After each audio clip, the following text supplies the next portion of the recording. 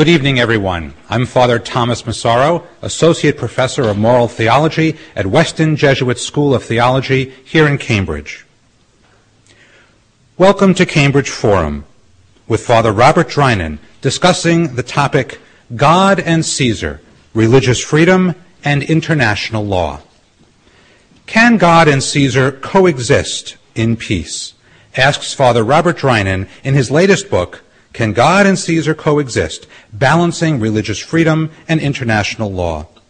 Noting that the United Nations has never adopted a legally binding covenant guaranteeing freedom of religion, Drinan explores questions of feminism, homosexuality, religious conversion, and other contentious issues of belief in the modern multicultural world. Should religious rights trump other political and human rights? What role can international organizations play in fostering freedom of conscience and religion? Like myself, Father Drinan is both a Jesuit priest and an academic. He is currently Professor of Law at Georgetown University Law Center. A former Dean of Boston College Law School, he is the author of 11 previous books, including The Mobilization of Shame, A Worldview of Human Rights. Father Drinan was a United States Congressman from Massachusetts for 5 terms and has served on many publicly and privately sponsored international human rights missions. He is the recipient of the 2003 Franklin and Eleanor Roosevelt Institute of Freedom Medal, Freedom of Worship Medal. Welcome to Cambridge Forum, Father Robert Drinan.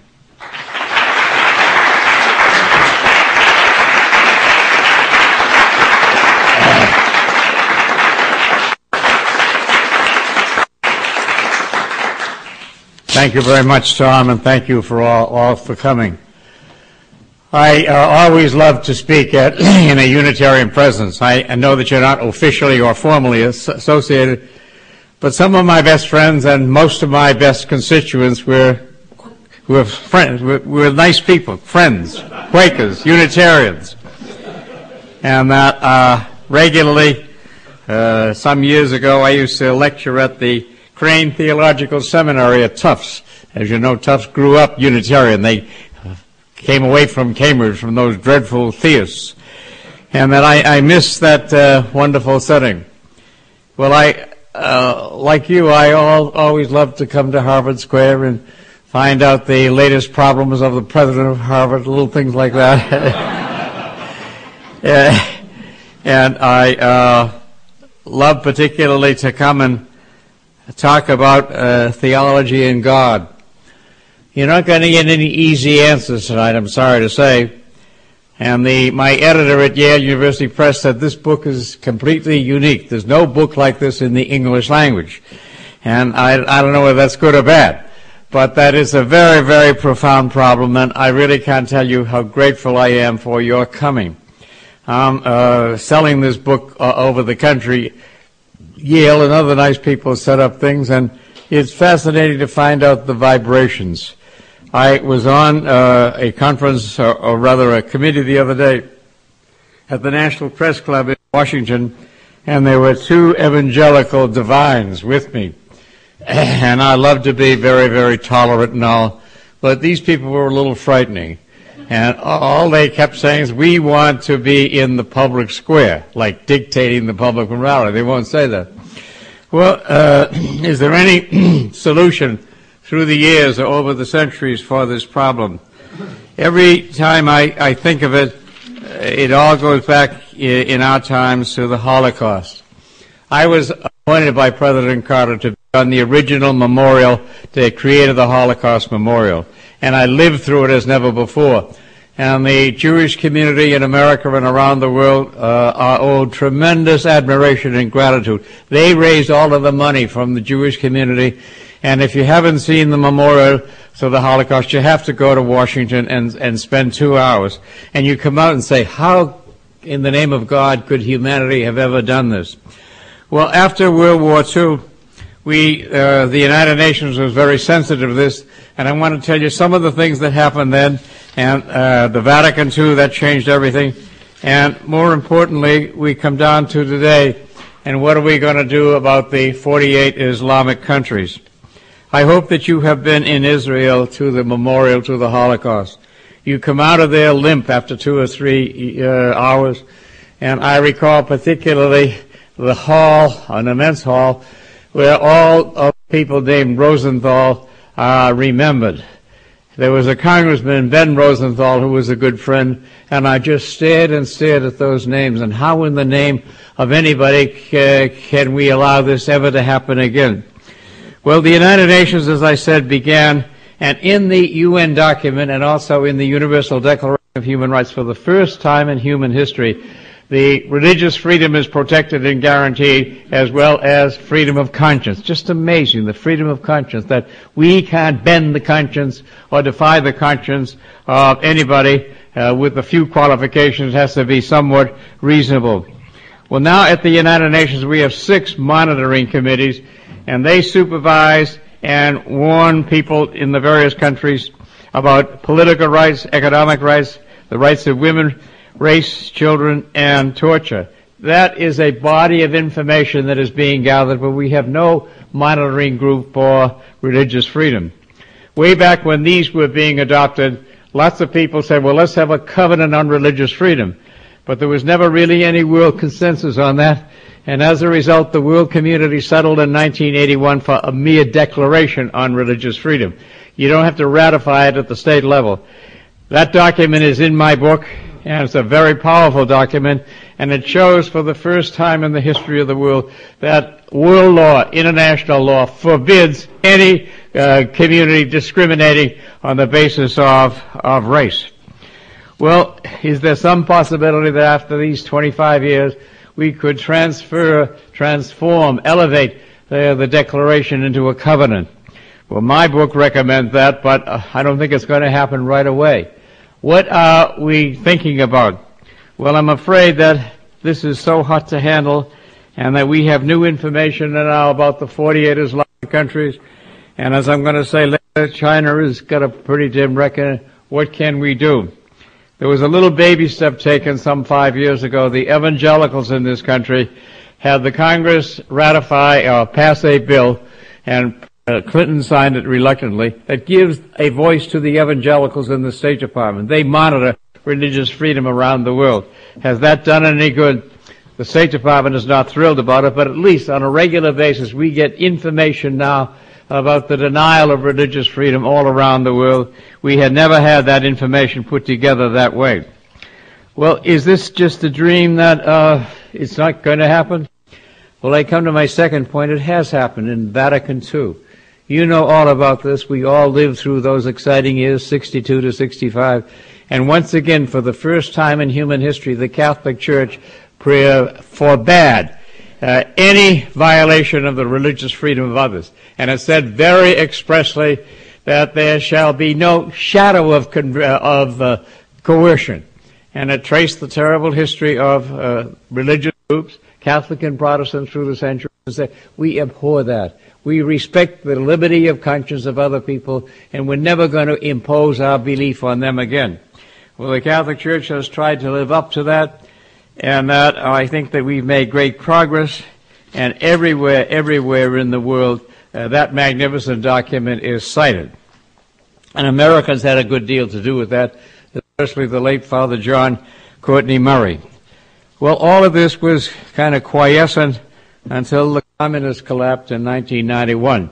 The world was waiting for something to happen, and I was the delegate of the American Bar Association at a World Conference on Human Rights in Vienna in 1993. And the Clinton people did fantastic, and they have a document that came forth in 1993. It's just splendid, very, very strong on religious freedom. And after that, we looked around the world, and the communists are gone from Europe and Russia, and the Eastern Europe wants to reclaim its religious properties and its tradition of religious freedom. And now, 10 years later, as my book suggests, there's more profound interest in the expansion of religious freedom than any time, certainly any time since World War II. Well, what are the problems? I don't mean to say that the Islamic nations present more problems than the others. We don't know much about those 48 states. We know that every fifth human being is a Muslim, 1.3 billion. We know how difficult they can be, but I'm trying to learn more and more about the various separate facilities or attitudes or traditions in all of these Muslim countries.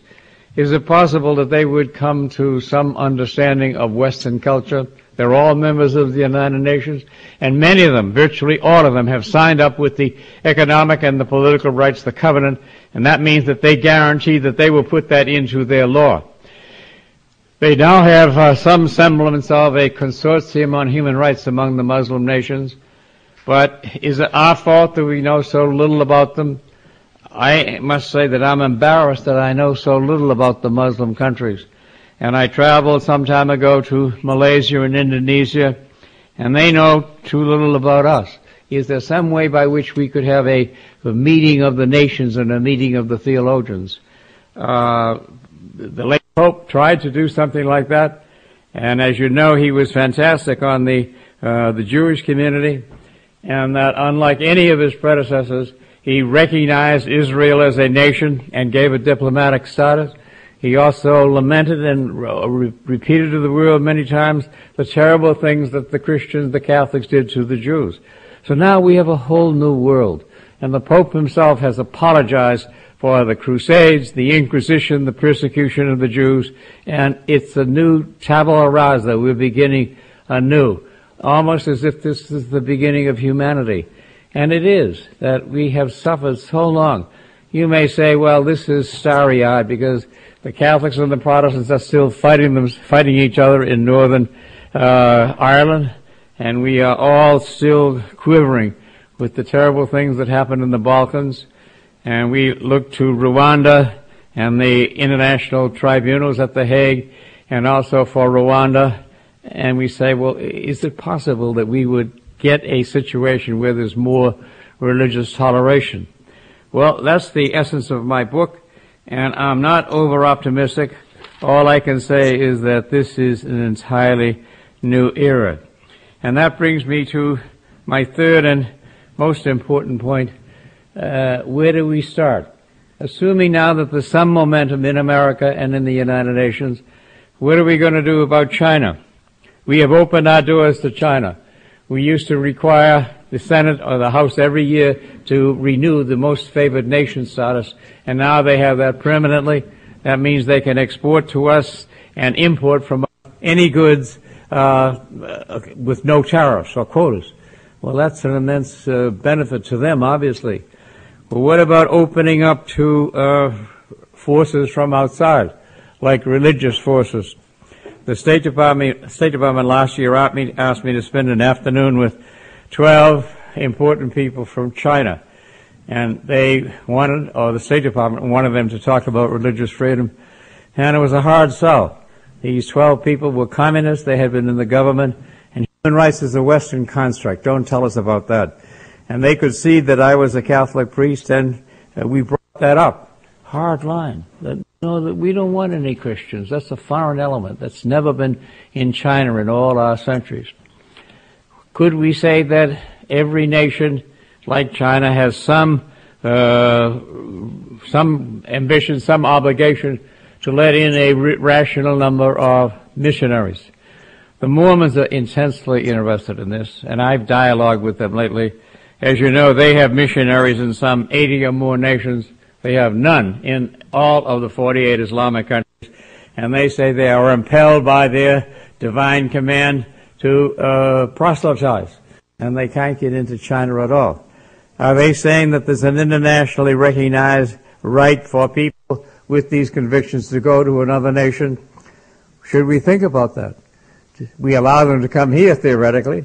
We're not too nice to them, probably, but that at least we say that they, in conscience, are driven to say that someone has to believe in the Book of Mormon. I know some Mormons. There's 33 Mormon students at Georgetown Law Center, and they come together every week to pray. Very admirable people. You can look at their theology and you say, well, could I believe that? But there are people like that all around the world. Sometimes we look upon them as a bit extremist, the Jehovah's Witnesses and the Scientologists, but we can't stand in judgment at any level on the propriety or truth of all those people. We should be glad that they feel called by God, and that people like that through the centuries have done wonders for humanity, elevated the whole thing. Well, let's move to India. 1/5 of humanity, more or less. And they used to allow Christians in. They let Mother Teresa in. But they're more and more hardline that we don't want these foreign people coming in. The Jesuits have done very well in India. There's more Jesuits in India now than in the United States. But they're natives, and they're people who believe this, a tiny minority. Is there something for the international community to argue? Certainly it is. There's forums everywhere. And that they recognize that by international law, everybody has a right to conscience and a right to proselytize within certain realms. Well, sometimes people say, well, we don't want to encourage the people who would kill the widow on the pyre, as some places in India apparently they still do. Well, we recognize all of that. And in the Declaration on Religious Freedom, it spells out exactly what religious freedom is. And that for centuries, some religions have said, oh, they're all fanatics and we're going to kill them, and we don't want them here at all. And my church has been more guilty of that possibly than any other religion. And now we have learned from God that all of that was a mistake, and that we had no right to do the Inquisition or the Crusades or the persecution of the Jews. And now we come to a new day, that we have to be respectful of these other traditions. What is going to happen to the Muslim countries? Everyone is different, even though we think they're all Muslim countries. Everyone has a different tradition, and the thing we don't face up to very often is the hatred and the animosity that they have for the Christian countries that proselytize. I spoke some time ago to a man in Malaysia who was Muslim, and that he was very restrained. But he said that you people have no idea how the Muslim community here resents what the colonial powers do. You came, and in his judgment, you changed our morals, you corrupted us, and you wiped away or tried to wipe away our basic culture, and we want to get that back. And there were echoes of that too in Indonesia, and they said that the Dutch did terrible things. Well, all over the Muslim world, you have the remnants of colonialism. Are they supposed to jump up and down and say that, well, we'll invite you here because of religious freedom? Well, they're divided about the interpretation of the Quran. We know some of the awful things that they do in some Muslim countries, such as female genital mutilation, which hopefully is on the way out. And all around the world now, we have thousands of non-governmental agencies devoted to human rights. This is a phenomenon that really hit me in Vienna in 1993. Literally 2,000 or 3,000 NGOs devoted to various things like women or the disabled or refugees. It was a revelation of the throbbing issues of grace that people want for humanity. And everybody left there saying, well, this is a whole new philosophy of the world, if you will. And I was proud for once of the U.S. government that orchestrated this whole thing. Well, there's a beautiful manifesto at the end of Vienna. I have that as an appendix to my previous book, and all of us should read it. Is it hard to dialogue with Muslims? Yes. And we have a group in Washington, and it meets, and then it doesn't meet. And the questions are imponderable. And obviously one of the most difficult questions is homosexuality. And these people look at the United States and say, you are going to allow these people to exist? Well, you try to talk to them, but that's worlds apart. For them, this is just forbidden. Well, there are other difficult countries around the world. And that I was a monitor of the election in Ukraine in Christmas week. And this is 48 million people who are Christians, more or less, and they've broken off from Russia, and they're delighted to be away. and they have to make some fundamental decisions about what to do about religion. They have the Greek Orthodox and the Russian Orthodox and the Roman Catholics and a tiny little community of surviving Jews. Well, the new president is quite a person, and he wants to follow international law. So they have 2 or 3 scholars at the law school there figuring out what is the best way, pursuant to international law, to govern the religious communities in Ukraine. And I talked with them, but there's no, easy answer. All we have to do is keep remembering the terrible things that we did. That's why we should remind ourselves of the Holocaust all of the time. Never, never forget. And that's what Elie Wiesel says, the ultimate sin, the worst sin, is to forget. How could we have done these things? Well, is there some nice, easy solution? I wish that there were, but let me suggest 3 things that you should do. And then I want your questions and comments. First of all, you should study. You should understand this. Even after writing this whole book, I feel that I'm kind of ignorant about whole areas. And we should seek to understand the fact that the Abrahamic religions, Judaism, Christianity, and the Muslim religion, are fundamentally the same in many ways. God has intervened in history. He has revealed himself to Abraham and to Christ and to Mohammed. Well, it's beautiful if you look at it that way. Well, why are we fighting each other, or have through the centuries? Well, let's talk about that. And the essence of all these religions is love. Is there some way by which we can be at peace with China and India and all of those former colonial powers who don't have respect really for the West? We've been trying, and we have at the United Nations, we have all of these committees.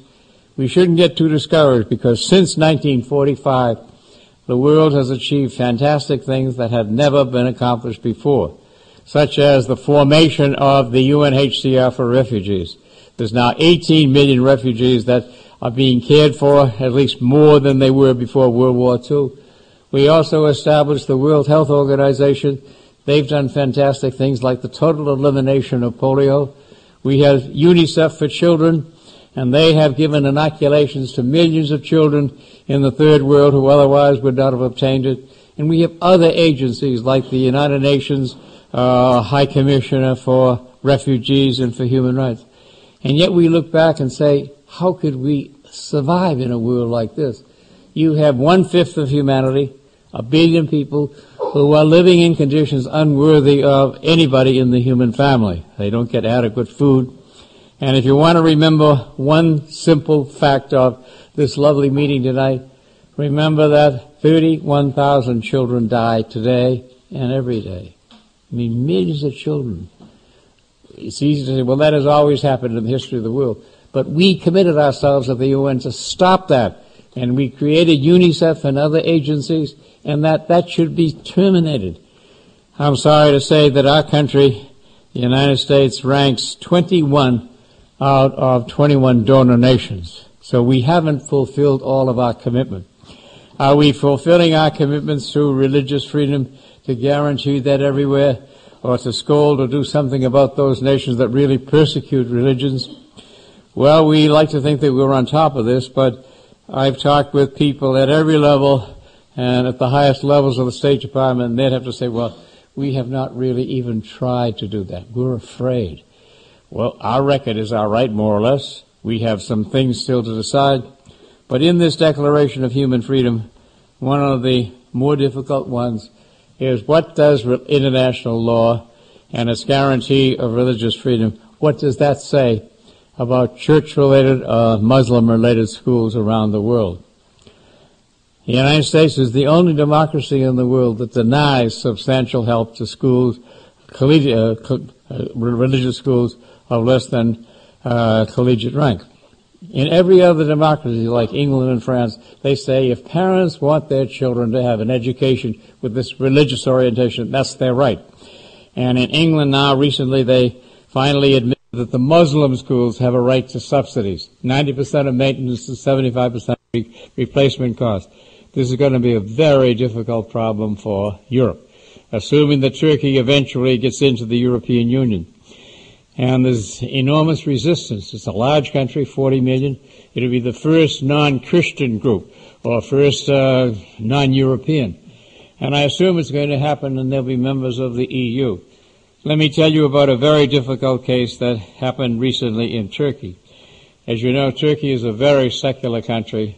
They felt victimized by the Muslims for a long time. So around 1920 or 30, they secularized the country. 5 years ago, there was a woman who wore the Turkish or the Muslim veil. She felt required to do that. She was in medical school in Istanbul, and they said, you can't wear that headdress. So she had to go off to Vienna to finish her medical studies, and the whole world was rooting for her, saying, well, that's outrageous. You have that right.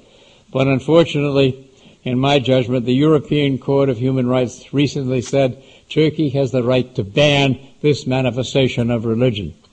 Well, those are some of the big questions that have to be resolved. You may say, well, it's too much. Just let all those people live where they are. Well, we can't do that. In the nature of international law, every human being has a right to all the guarantees that are now in international law. And religious freedom is certainly one of them. In fact, one of the more prominent ones. Well, how are we going to resolve it? Well, that's the problem for the international community. Have we been sweeping it under the carpet, pretty much, that we don't have a covenant? Is this going to happen? Will this develop? I don't know what's going to happen, and no one around the world knows. Could we have another war between in the West and Muslim countries? We look back at the Balkans and say, that happened on our watch? Those people killing each other because they were Muslims or not Muslims? Well, my dear friends, I'm not giving you something that's nice and simple tonight. First, to repeat, you have to be informed. Where can you get information? It's out there. Any book, any library, any database will tell you more than one sitting that you want to know about this big problem. Should we get angry at the Chinese and say, you can't tell a couple after they've had the first child, that they have to abort the second and third child? There are 4 couples now in the United States pleading for asylum status here, because if they go back to China, they will be required to abort their second child. I don't know whether they should be given. Under federal law, 1,000 people like that can be taken in every year. The pro-life people in the Congress got that through. That's one of the tough problems. And most people say, well, that's too hard. I mean, we can't solve that problem. Well, there's other things, too, that are seemingly less outrageous in some countries where churches can hardly exist. Russia has accommodated the churches after the fall of communism a little bit, but they're not returning the property that was seized from the Jesuits and many other people.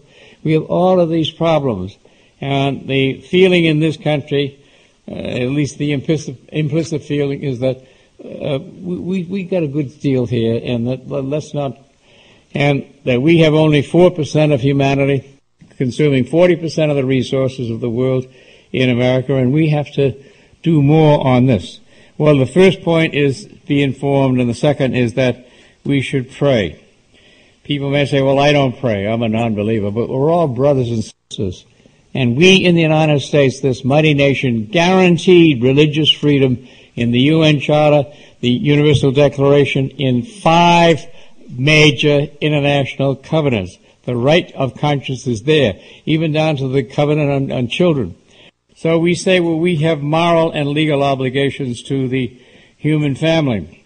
And just being pragmatic, if we had people guaranteed their religious freedom, and if we could say to nations, you can't penalize people because of their conscience, theoretically that would be a step forward, that we're not going to have a war over religion anymore. That's the hideous thing, isn't it? We've had wars over religion, and that it happened. And the wars by the communist nation, to some extent, were over religion. And we like to say, well, we never participated in that. If we have the 16 words of the First Amendment. That may be. But if we want peace in the world, we can't do it by having more militaries thinking more nukes. That's not going to work. We have to have an understanding with people. Do they think that the United States would wage war against them because of their religion? Lots of people in Iraq certainly think that. Why did they descend upon us without international supervision or authority?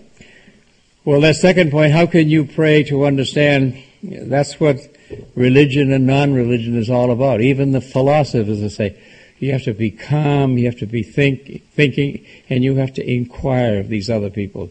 Well, being informed is in and of itself a prayer, that you care about these people. And it's all involved, of course, in the status of women, especially in the 48 Islamic countries. That intertwines with it.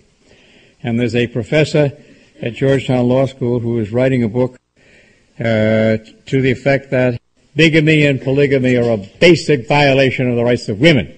And that if the Quran allows it, and that's in doubt, that if they allow that, that's not merely against religion, but it's against the rights of women. And also, she says, it's against the rights of children, because they have only half or one-third of the income of their natural father. Well, you may say that these are cosmic problems, and that I'd prefer to fight against the nomination of John Bolton. Please do. I mean, that's something very concrete. I don't think that we have the votes, but at least we make a protest. And that here's the man who wants to wreck the United Nations is not going to be the ambassador. You may say there's too many things that come up every day that I can understand, and why should I spend some energy on all of these incomprehensible things? Well, the future of the world may depend upon it. Could we have another holy war by Muslims against us, or by some people in the West who say that we want to preserve Western civilization? That's what some of these evangelicals are saying, and they want to do it by guns if necessary. Well, you may say once again, this is too much. Let me be. Well, I've come here to put you on a guilt trip. And that the guilt is that you have to be informed, and you have to pray, and you have to act. Well, how can I act? Well, you're all highly accomplished people. You've done lots of good things in your lifetime. Many of you elected me. That's a good deed. And you can do other things. And that you may say, well, I need a challenge, but it has to be understandable. And this is not. Well, you read more, as I did preparing this book, and you'll say that this is probably the number one problem in the world.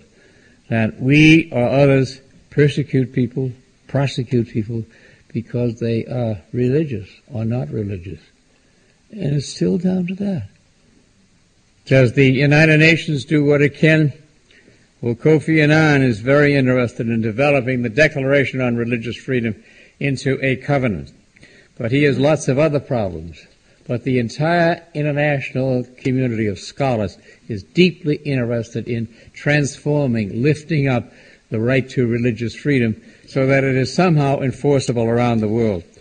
Well, before your comments and your questions, let me conclude by saying that the third thing that you have to do, you have to study, you have to act, and you pray, and you have to act on love.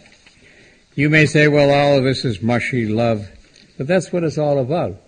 From Moses to the present day, the essence of the Abrahamic religion is that we have to love each other. You remember the story of the Samaritan who spends his own resources for this stranger? And we all know the Beatitudes, blessed are those who don't persecute. And that's the essence of Judaism and Christianity and the Muslim religion. The Muslim religion has fantastic devotion to the poor and to the disadvantaged. They have hospitals and orphanages and all. We don't always get that coming out to us. We tend to think, well, they're kind of fanatics. And that well, that's one more mistake that we're making.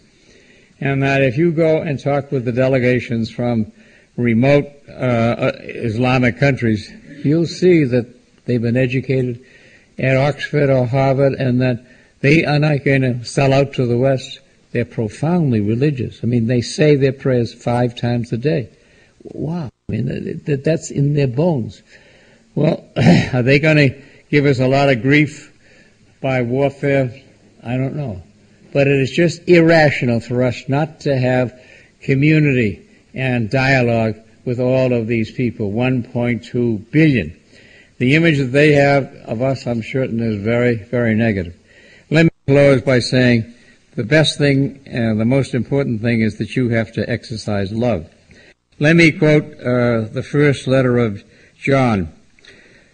Quote, "Let us love one another, for love comes from God. Whoever loves is a child of God and knows God. Whoever does not love does not know God, because God is love." Thank you very much.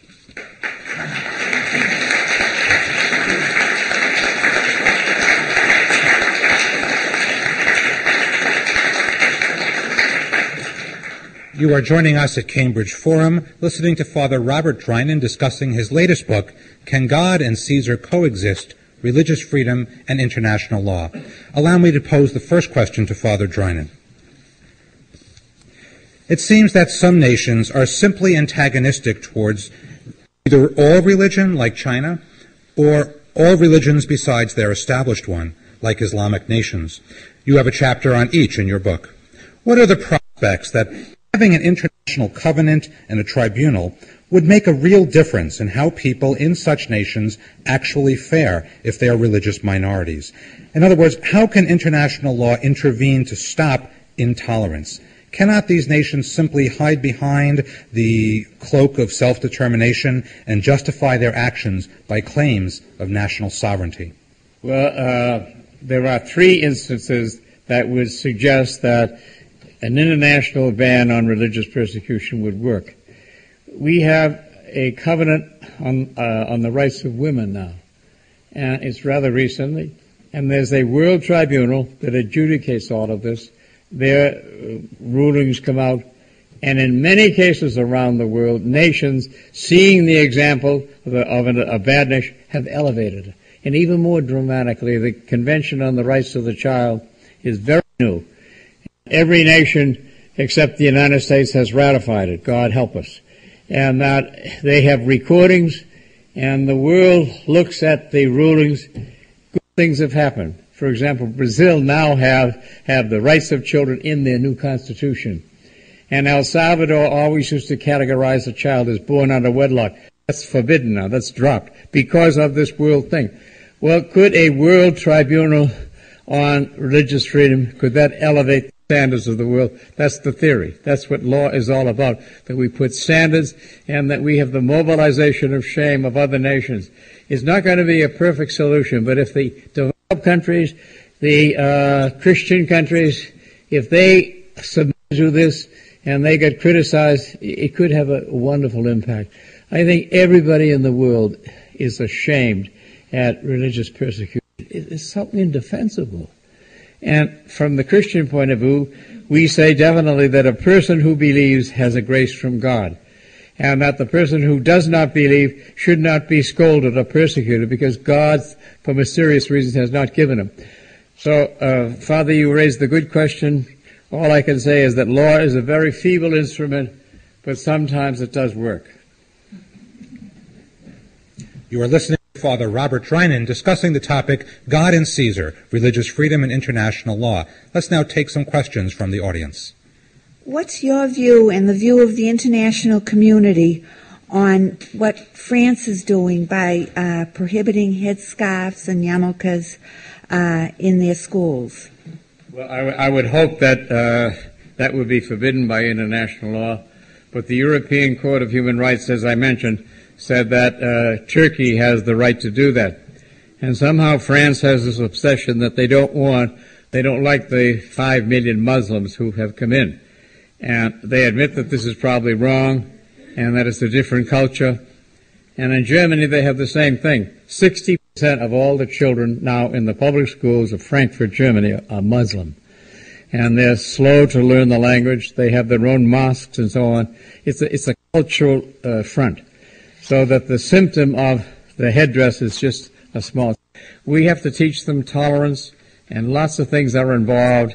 Some people probably think that these Turks are taking away their job. They certainly think that in Germany.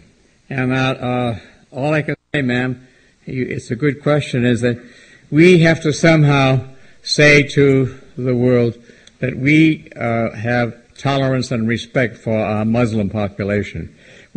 We overstate that, and that we're pretty bad still on the blacks and all.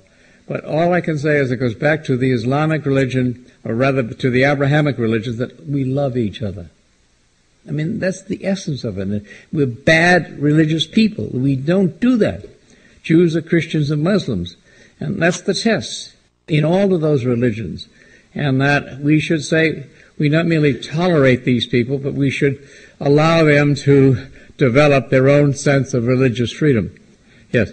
Yeah, I certainly agree with all that you've said with regard to what we should be doing with regard to the rest of the world, and do whatever we can to enhance and establish freedom of conscience and religion.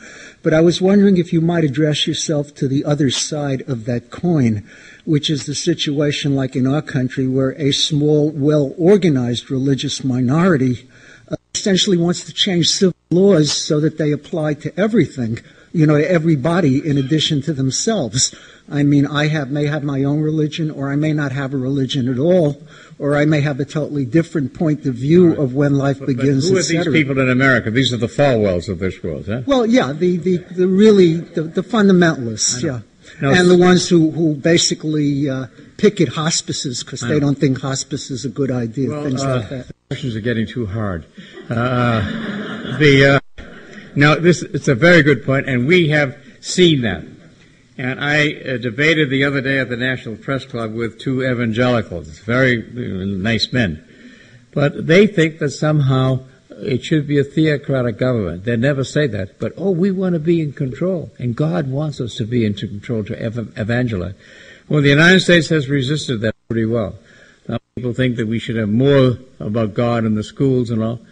But are we the model for the whole world? No, yes and no. And that at least we should explore all the differences. Now, should we try to export that calm between church and state to other nations? Yeah, it's in the document of 1981, the UN document of tolerance and allowing them, encouraging them to do these things. And that at a moment, stop. That you're not going to influence the country. And lots of people think that in the last election, the evangelicals went too far. They organized votes for Republicans along the lines of the pastor. And I think that may have stepped over the line. But we have easy problem compared to some of these other countries. And we don't want to export our situation, but at least we should seek to understand them. And we're going to have trouble with the Islamic world for a long time because of the invasion of Baghdad. I mean, that's just unthinkable for them. And that's going to be in the minds and souls of generations to come, that they seek to impose their culture on us. Thank you. Good evening, Father Drinan. When I first got the notification from the Cambridge Forum that you were going to be speaking on Can God and Caesar Coexist, I had some conjured ideas about what you were going to discuss, and I guess what came into my mind is when I thought about. Oh no! No. But I guess what conjured up in my mind was George W. Bush as God and Caesar, and that was because this country has over the years, especially recently in this Republican second administration, more and more it seems to mirror the Roman Empire and some of the other empires throughout history in terms of religious persecution and conquering of other countries and repression. And we've always had a tendency to do this in the United States. Long before any of you were born, the country imposed prohibition on a big mistake, which was repealed 15 years later. This was done by the Methodists and the Protestants, and they went throughout the country, and they had cities and politicians wet or dry, and they changed the landscape. That was totally unacceptable. Are they trying to do that now? A little. And where do they get these ideas? Well, they say they get them from the Bible, and they quote certain things that we, the righteous, should impose this on the non-righteous. But we like to think in America we have a partnership. We say in Article 6 of the Constitution, no religious test shall ever be required for a public office. And we also say in the First Amendment a nice balance.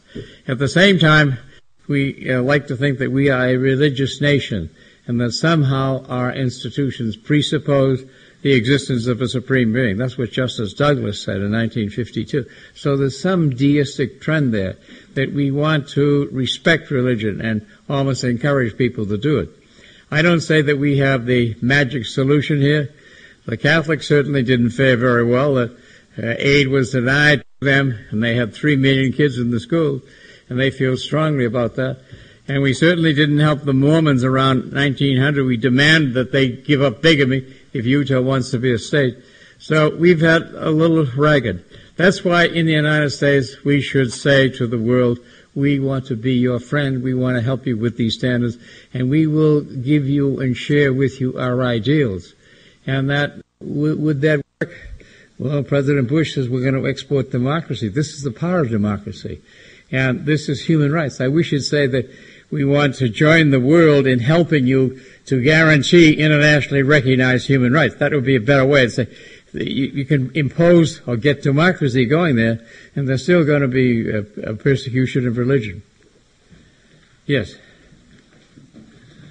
Father Drinan, it seems fairly obvious at first glance that we should have a covenant and we should have a court that would protect women's rights, particularly in the third world.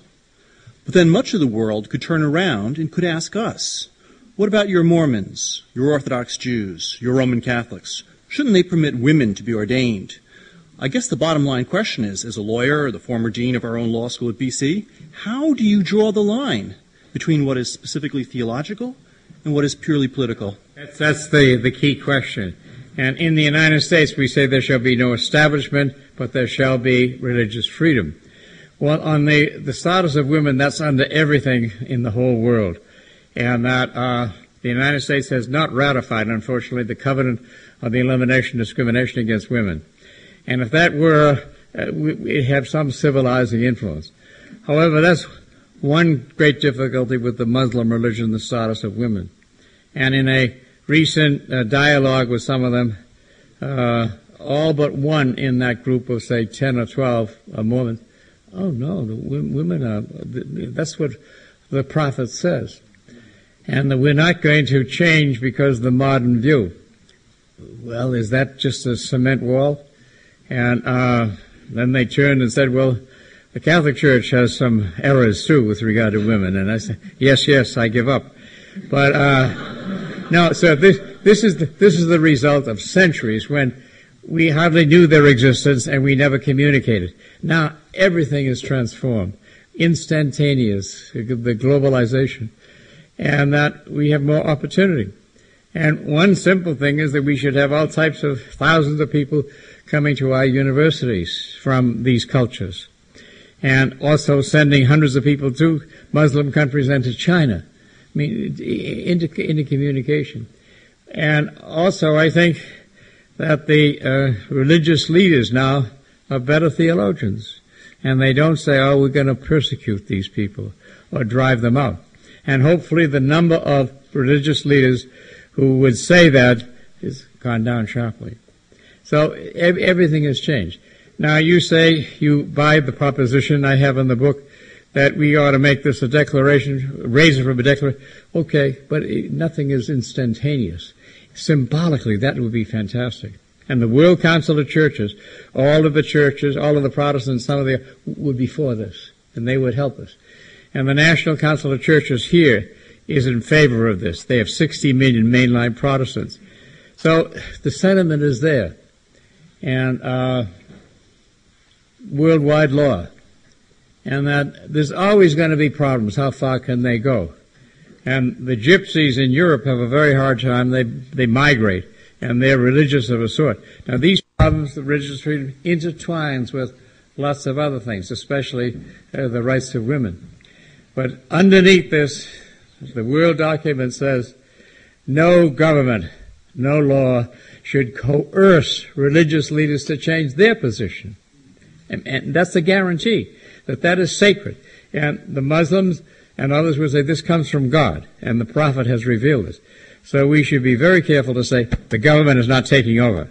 And you have limits. You have a right to believe those things, even though some people think that you're intellectually wrong. And I think that religious leaders would agree to that. But some people move in, we got to change the law of women right away in Saudi Arabia. Well, it may come, but we need to understand them too. They have lots of problems. They would say that a woman should dress modestly. How are we going to interpret that? But at least we would start the dialogue. And this started about 100 years ago. There was a wonderful group that came to Chicago and put out a manifesto, and they updated that maybe 8 years ago, and I have a chapter on that in the book. And this is a very civilized way of doing it. But it comes down basically that it's one God, and that we revere Him in certain forms. We see the need to pray and to be united with God, and the Muslims do it 5 times a day to remind themselves. And there's a lot of theological and biblical bases. Can't we have some political solution? And up to now it was, we're going to use the state to prosecute or persecute these people who are our enemies. And the Catholic Church indulged in that, and the Protestants maybe even more, and that with the Crusades. And some Muslims in history have said that we will wipe out the infidels. Well, we have the hope that all gone. Is that naive? Maybe. And will secular people, will they have armies and they want to wipe out the religious people? I haven't heard that lately. And unfortunately, in many areas of the world, the religious people themselves are fading away in their convictions and abandoning them. Thank you. Yes? How do you deal with people who confess religious beliefs and yet who profess religious beliefs and yet take away from the poor? People who are mullahs who condone suicide bombings. These are people who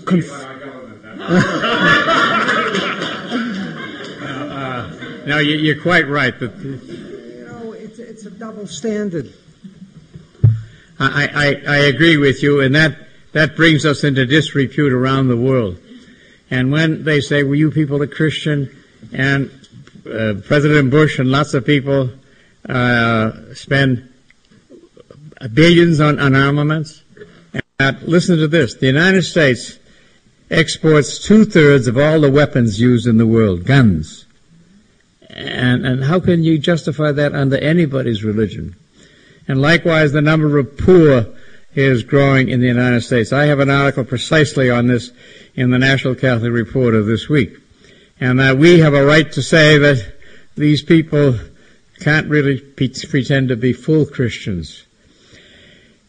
We live in a country that sometimes you wonder is being regularly de-Christianized. Well, it's not a Christian nation, but that they're not following the basics of anybody's religion.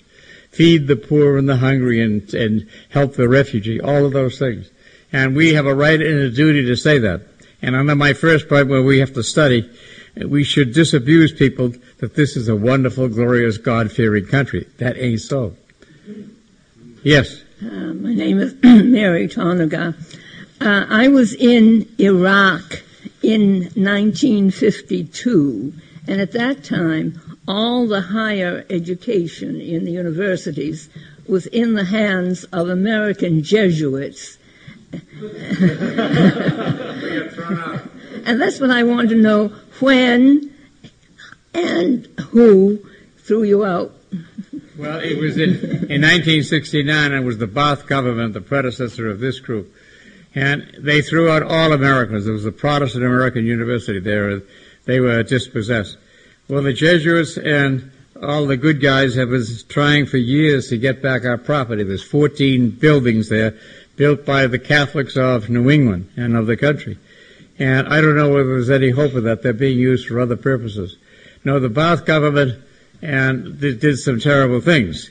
But even if they do terrible things, the United States doesn't have the right to waltz in there without the authorization of the Security Council. One of the big revolutions in the history of the world was in 1945, when all of the nations said that we renounce the use of war except in extreme cases where the Security Council has in fact given permission.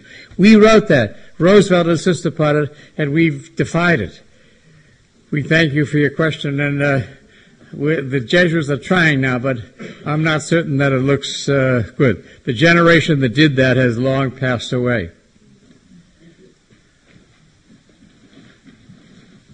Father Drinan, thank you for coming to talk. It was also good seeing you on Meet the Press the other week.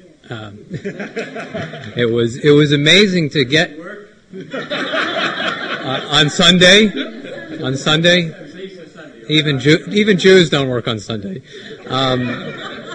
It was good to see so many scholars of religion and other religious representatives there talking for a dialogue, and it was different than most Meet the Presses. But I'm curious, as an academic and as a Jesuit, are we seeing in our society today, or has this been going on a while, that we have a sort of split between, scholarship and intellectualism and religion? We seem to hear that in the Northeast we're very secular, and people I know, even, you speak glowingly of the real people from Muslim countries, and I work with them, and they're not very religious. It's easy not to be religious, and it's easy to swear off religion completely. So that's what the Holy Bible has always said. It's easier to fall away. But you ask a profound question, and it has no one clear answer. All I can say is that the universities in this country, some of them try to inculcate values. There's 232 Catholic colleges and universities in this country, 28 of them are Jesuits, and that we continue not to indoctrinate, but to raise all of these profound questions. As far as I know, there's no Muslim university in this country. Many of the Protestant places have faded away. The Methodists established 110 colleges and universities in this country, including all the Wesleyans, and not a single one of them really has a core of Methodism or religion anymore. It's too bad. And that Brandeis and Cardozo have the problem, how Jewish shall we be? But is it a secular country? The evangelicals say that, and they touch the truth, just what you indicated. And the evangelicals say, we have to re-Christianize this country. And it has a certain appeal to millions of people. But then they go push forward and say, well, we want to be somewhat in control. And I've debated Reverend Falwell on many times on the tube, and he's not an educated man. He doesn't know about these things. He went to a Bible college. We have to get the Bible everywhere. That's kind of... However, I think we ought to keep insisting that the government should not push religion. That's inappropriate. And this is an old debate. It surfaced in the presidential election of 1800 when they tried to defeat Jefferson, saying he's not religious enough. So we should be very careful of intimating that, we need the government. Is the church so weak that they need the government? You oppose that to them. And that they wiggle a bit and they say, well, no, but the government has to be religious too. Well, there's a core there. This is a problem, and we have to continue with the tensions. But when we look at the world, that there's still wars over religion, we have to do something at the highest level. Now, some people say, like John Bolton, what can the UN do? But the United Nations and the Revolution for Human Rights has transformed the world. It brought about the collapse of apartheid in South Africa. It is there. That you can't discriminate on the basis of gender or race or sexual orientation. All of that is the new morality, if you will, of the world. We thank you.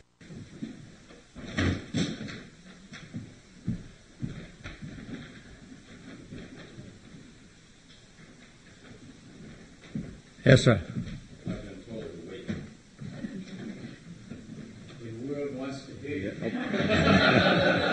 I was following orders. Yes, okay. Okay. Well, this wasn't my main question, but there was a discussion of Iran a moment ago. Iraq? Sorry, I heard Iran. Then I'll go on to my question, which is you talk a lot about Islam and the Muslim countries, but it seems to me that most of those countries have a kind of two-level relationship with the United States. The vast majority of those governments are authoritarian. And for the most part, the dictators get along quite well with the U.S. government. That's what it seems to me, especially Egypt, Jordan, Saudi Arabia, and others. They're very compliant with the wishes of the U.S. government. The people, on the other hand, I think are much more skeptical especially about the U.S. government, not so much about U.S. people, I don't think. So when you talk about Islam and the Islamic countries, are you talking about the governments or the people, or does it make any difference? Both. The United States has cultivated certain states, and we put our weapons there, and we trade with them. And we don't do much about the denial of religious freedom. We just try to get along. But no, I'm thinking about the less visible Islamic nations, try Malaysia, Indonesia, and others around the world. And that every nation is unique. We shouldn't say there's just 48 countries. And that we have not really cultivated them as friends, their client states. And we have to dialogue and do more, exchange students, all types of stuff. They've been strangers to us, and they know that. And they don't send their students here to college. They're afraid they'll be contaminated, I suppose. This is a different culture. You know the famous book, The Clash of Civilizations. I don't know whether Sam Huntington is too extreme in that, but this is entirely new to us. After World War II, they were not in the loop, these countries. Then they got their independence from the colonial power, and then they want to have decency for their people. And we haven't done that much to help them. We send the Peace Corps, that's a wonderful thing. If we quintupled the number of kids in the Peace Corps, it'd be a very good thing. And George Bush, the president, said that some time ago, we should increase that number. I don't think it has happened. Those are the ways by which we get their friendship.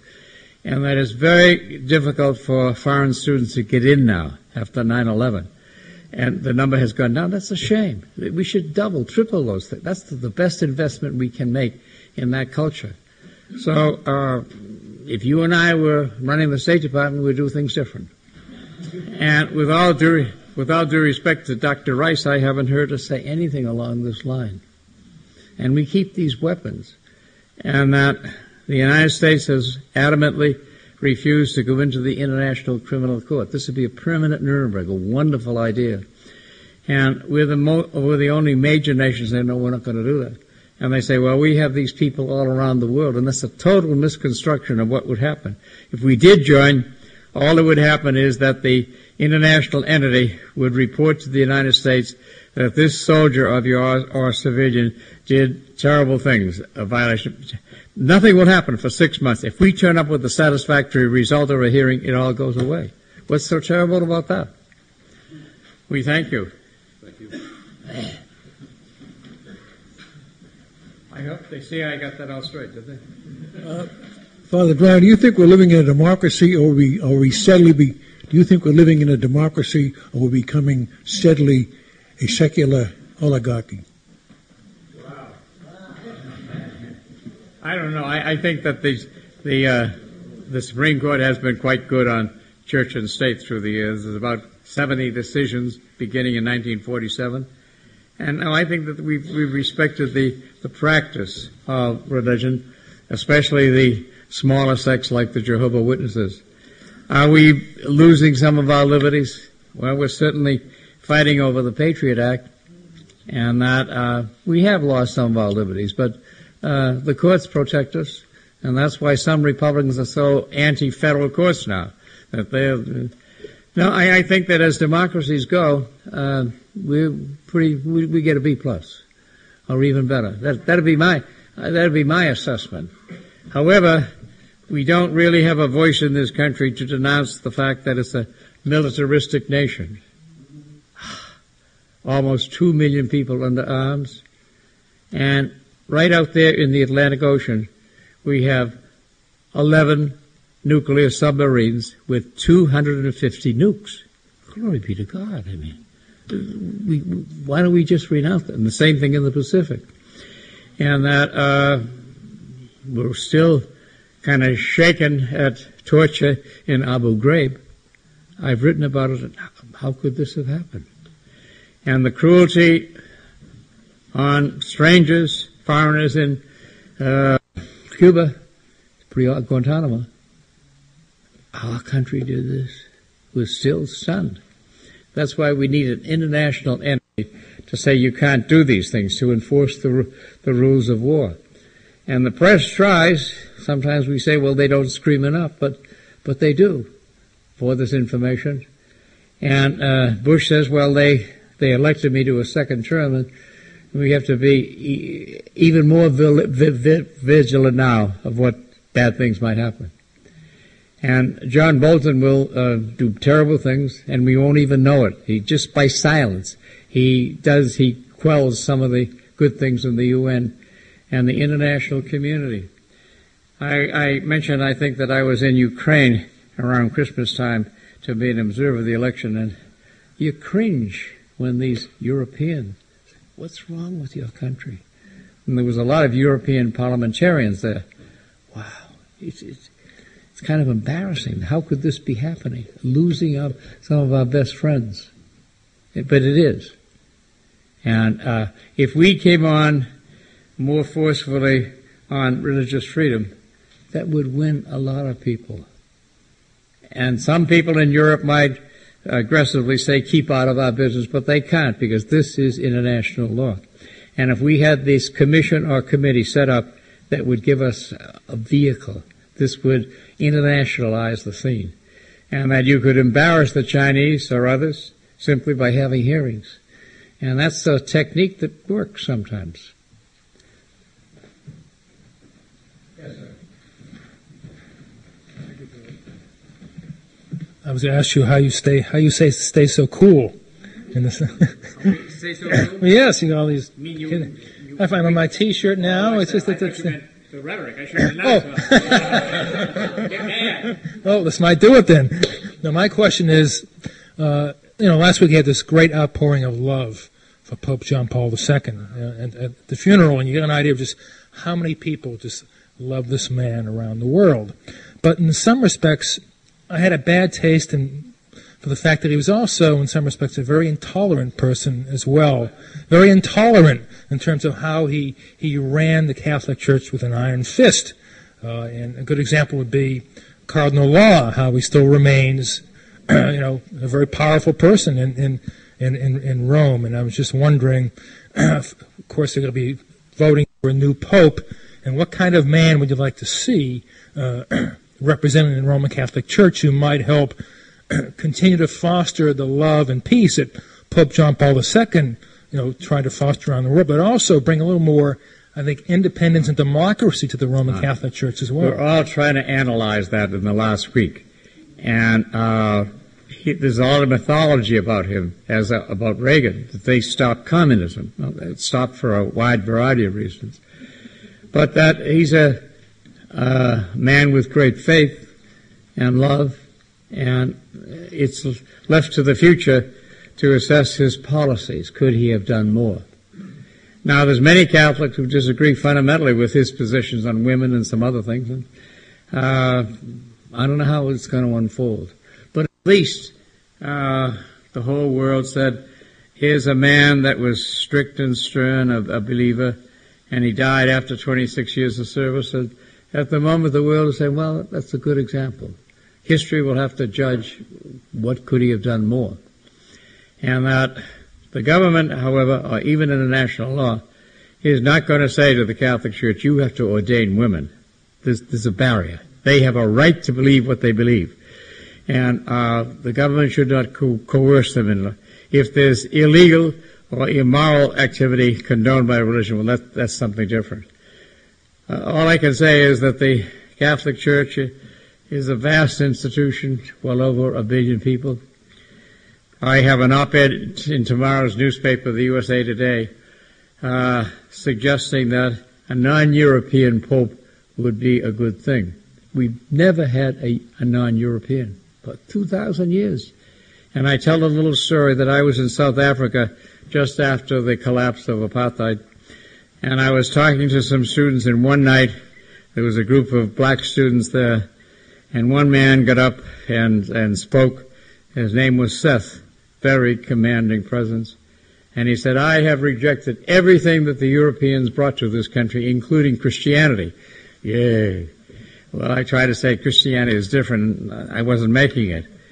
But lots of people around the world think of Christianity as European. And they have all their grievances with these colonial powers. So if we had a non-European for the first time in 2,000 years, yeah, they'd have to think a little different. I'm not certain that I have the votes to get a non-European.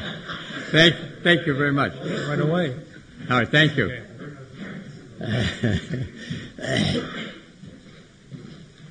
Good evening. I was concerned with George Bush when he says we have enemy combatants. How can we not have the Geneva Convention as just a common way of treating everybody decently? How is it possible that we've come to that as a country? Just keep saying that and writing that, and my name is on 2 or 3 briefs in the Supreme Court about that very thing, and we've made an initial victory, but the courts have said exactly that you have to give them the minimum due process things required by the 4 Geneva Conventions. They relate to the conduct of war. The Congress of the United States adopted them in total in 1948. It's a part of our law, and it's right there in the manual of conduct for the soldiers. And I don't know how he's getting away with this. And he said, well, this is different. They're terrorists and all. And I feel certain that the 500 poor prisoners at Guantanamo are going to sue the United States. And they'll be like the Japanese who were interned. I was on that presidential commission, and we gave indemnification for all of the survivors, $20,000 a person, plus an apology. And that cost the government $1.4 billion. Even Reagan signed it. And there's going to be something like this. Now, the 5 Brits from Guantanamo who were sent back, they're already preparing to sue in a federal court in the United States. And I'll be on the brief. They should win.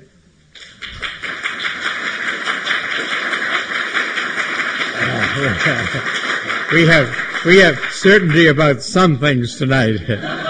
Thank God we have some. Yes, sir. Have you ever thought about running for a political office again? This is the best bon mot of the night. I saw Barney Frank the other day at the Capitol at this event, and Barney Frank says, if the new Pope allows priests to be in Congress, I'll give my seat back to Drinan.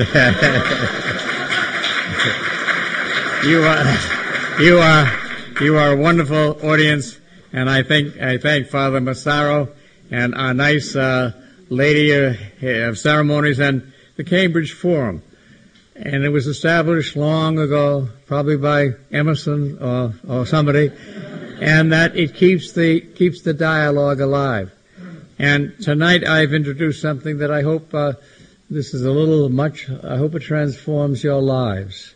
And that if we understood this, what's going on around the world, all those people in faraway countries will say there's some people there who understand this and how our problems are. And these people, some people in the Islamic world think that we're very lax and we're not very religious. And they often note the fact that there's 100 million people in America with no church affiliation. And that they look upon us as a cruel country. Very arrogant and dominating.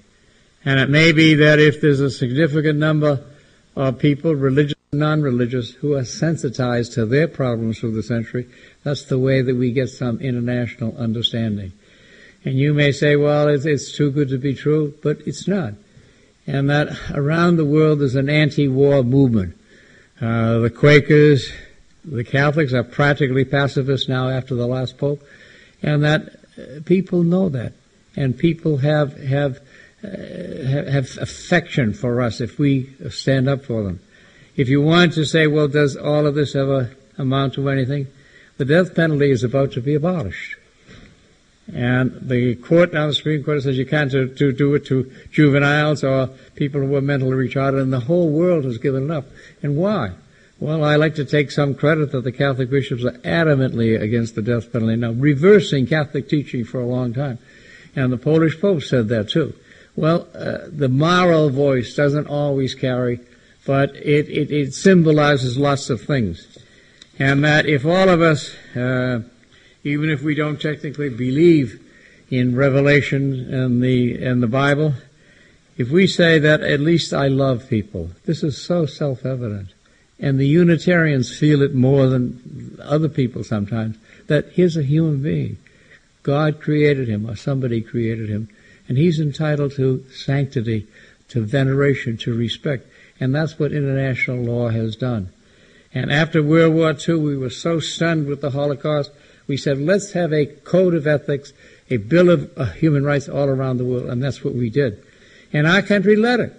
And Mrs. Roosevelt was adamant that we need the Universal Declaration of Human Rights. And FDR was gone, but Truman carried this on. And I read just the other day about the formation of the United Nations in San Francisco under President Truman in 1948. There were 48 nations there, and we took the leadership. Why have we lost the leadership? And it's just so sad that John Bolton has never heard of this. Somehow he has a different world mind that he said openly, he said that we will use the United Nations if it's good for the purposes of the United States. Listen, I thank the forum, and I hope I can come back soon and often.